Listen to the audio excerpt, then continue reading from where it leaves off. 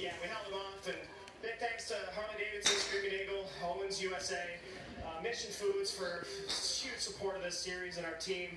And I want to dedicate this win to my wife because we just celebrated our 5-year anniversary, and I really appreciate her more than anybody in the world. So thanks, baby. I love you.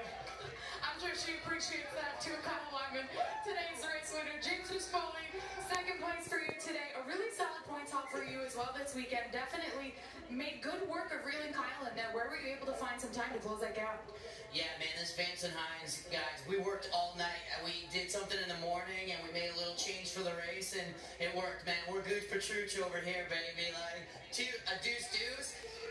And the only thing that sucks is Terry Vance, baby, if I won, we can get an espresso machine for the truck, so we're a little bit behind on that. We had to keep chipping at that. Thanks, Kyle. But, dude, like, I kept chipping at him. I felt like Pac-Man out there, just every lap getting closer and closer, and then he turned the afterburners on the last lap, and yeah, I just couldn't quite get it. And then the lapper, and I was like, you're saying there's a chance. And I was like, man, hopefully we don't skittle him, but yeah, super pumped, and yeah, dose, let's go.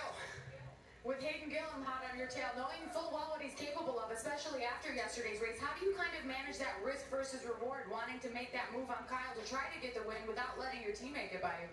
Yeah, I took one little peek back, and I saw I had a little bit of a gap, but everybody knows Hayden, man. He's a Tom Brady, 2-minute drill. He's going to be chomping at you. So for me, it was just head down, don't look back, try to get on Kyle there. But yeah, I mean, for me, we don't want to crash this thing, but today I felt like I had the win, and I kind of lost it there. So if I had an opportunity, I was going to throw it in.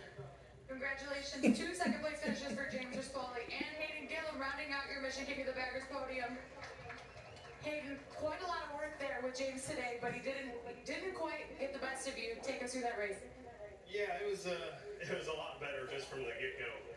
The stuff we made on the starts, it was way better. Actually coming out of turn 1 and 3rd, and so that was great. And then this morning I just didn't feel like I had much, just physically, and in that race I don't know, I wasn't feeling it, and so third was as good as I could get. I was trying, but James made a good pass on me, and those guys were pushing, and I was trying, but man, I did get a little deja vu going in that last turn though. I was kind of waiting, but they kept it upright, and it was good. But I don't know who this Tom Brady is guy he's talking about. Congratulations, Hayden Gillum, rounding out your Harley-Davidson podium sweep for Mission King of the Baggers.